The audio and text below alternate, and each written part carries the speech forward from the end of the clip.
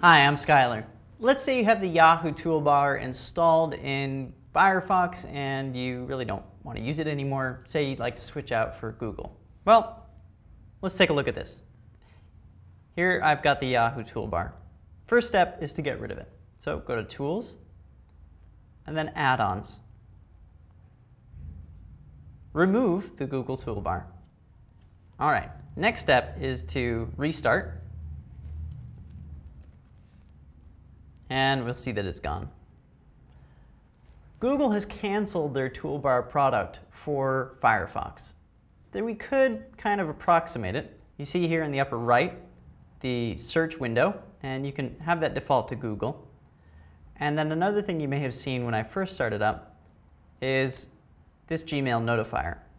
I'll click Enable. So now I've got a little icon here that takes me directly to my Gmail account.